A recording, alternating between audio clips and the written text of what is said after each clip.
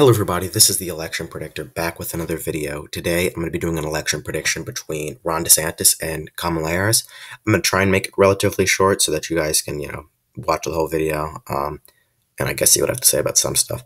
But, let's just go over the people. First off, Ron DeSantis, current incumbent governor of Florida, and Kamala Harris, incumbent vice president of the United States, and former senator from California. Anyway, let's just jump right into the safe states. I'll actually start on the East Coast this time, which is a bit strange because I don't usually do that. I'm not going to characterize Maine's first as safe. I don't particularly think Kamala Harris would make it a safe race. Maybe Biden would, but not Harris. I don't think she has much of an East Coast appeal.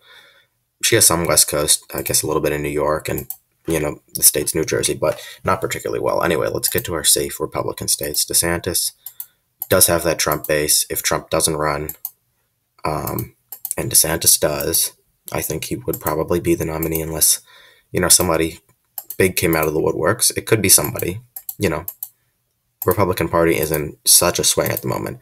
But if he does, I do think he'll gain a lot of the Trump support and really, accumulate that Trump base simply because of, what he has stood for over the last, frankly, year and a half.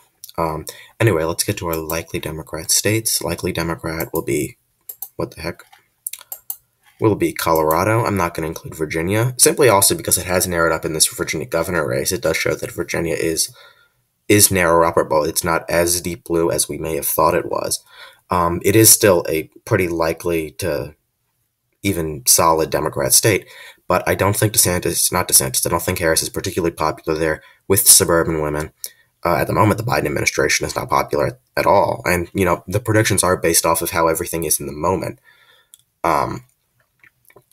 So I do think DeSantis could narrow that state up, but I'm not sure if he'll win or not. I'll also characterize New Mexico as a likely, and I'll characterize Maine's first. likely Republican states, we'll have Ohio and Iowa, and I'm going to keep Texas likely. He'll probably win by about 6 points. And my likely margins is anywhere from 5 to 15% wins. So Texas falls in the lower end of the likely margin, but it does squeeze in there. And I'll also include Maine second. Iowa, Ohio, Maine second. I think that DeSantis will accumulate that Trump support, the rural support, the Rust Belt support, especially as the Rust Belt continues to swing to the right. I do think he has a very, very good shot at picking up those states. Anyway, for lean Democrat states, Maine at large will be a lean Democrat state. Minnesota will be a lean Democrat state. Harris will be winning by about 3 to 4 points. Virginia will be a lean Democrat state. Harris will probably win that by about 4, maybe 5 points. Nah, not 5 because I can't make it 5. It'd be 4.5 points, put it like that. And that'll be all for the lean Harris states. Lean DeSantis will be Florida. Florida will lean to Ron DeSantis, as well as Wisconsin. I think that Wisconsin actually would also lean to Ron DeSantis. For tilt states, I think Harris will still tilt New Hampshire in her column. Although DeSantis does have a shot at it, I think it would be more of a Hillary versus Trump appeal. I don't think that Hillary was particularly liked in New Hampshire. I don't think Harris is particularly liked. But Hillary did end up holding on to it. Harris could hold on to it as well by a small margin. Let's continue. Let's go to, let's see. So, okay. For tilt, I'm going to switch off. So let's do some tilt Republican states now. A tilt Republican state, I believe, will be Pennsylvania. I think DeSantis will win Pennsylvania by a tilt margin. The Rust Belt has continued to swing to the right over the last two, maybe you could possibly say 3 elections, but that's simply because Obama's win in 2008 was so big.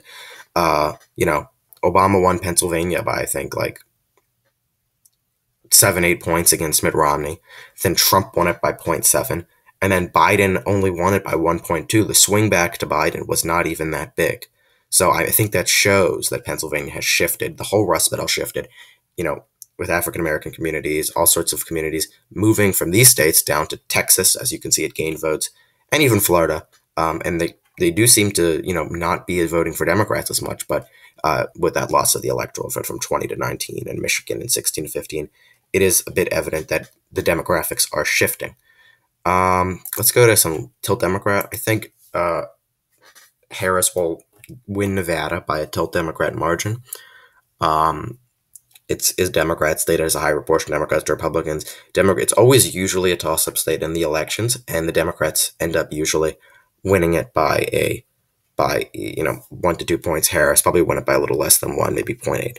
I also see Harris winning Georgia. A lot of people think DeSantis is going to be competitive in Georgia.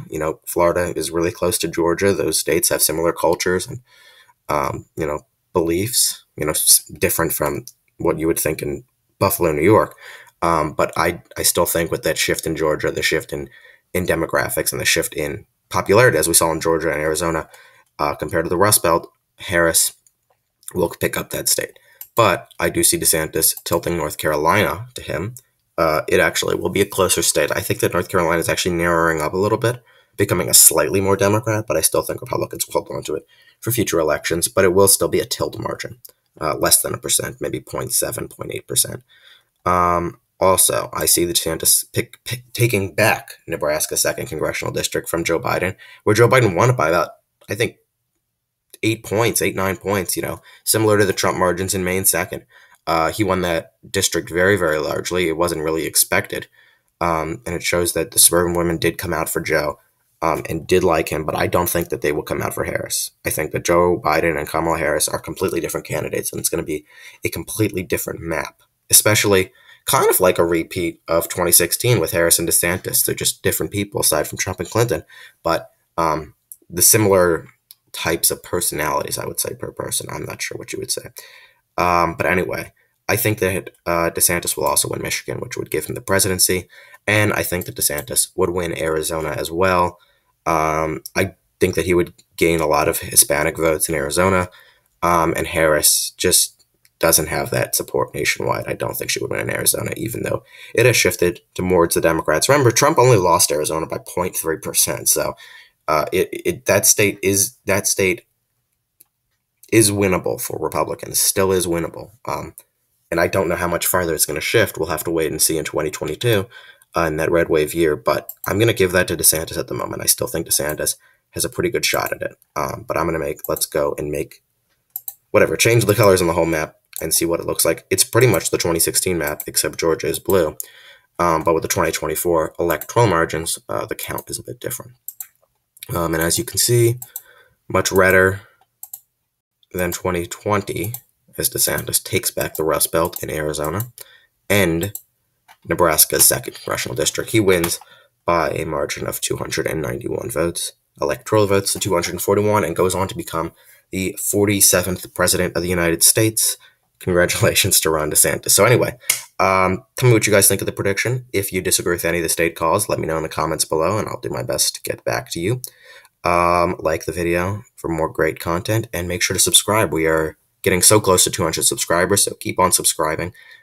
Less than 30 to go, so keep up the subscriptions. Anyway, thank you guys so much, and have a great day.